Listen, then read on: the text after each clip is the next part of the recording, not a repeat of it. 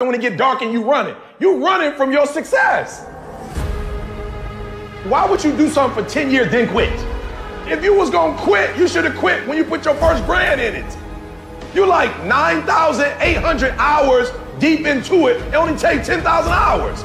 So it's not the darkest moment that's the problem. You the problem, and your perspective is the problem. Every time you come up to a challenge, you quit, you surrender, you give in. Every single thing I go through, I remember I was homeless and I draw from it. Every single time I'm going through pain, I remember that I've gone through pain since I was a kid. I draw from it. Recycle your pain. Get something from it. You already in pain. Use it. Do something with it. Allow it to take you to the next level. Allow your pain to push you to greatness.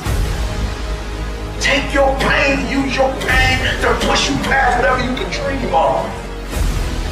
Take your pain, take the fact that your father wasn't in your life, take the fact that it took you 12 years to get a 40 degree, take the fact that you started with nothing. You recycle your pain. You use your pain. You take your pain and let your pain push you to another level. You have come too far to quit now. You have invested too much to quit now. You have lost too much to quit now. Get a reward for your pain. Don't cry about it. Don't whine about it. Get a reward for it. I didn't quit. I didn't stop. I didn't whine.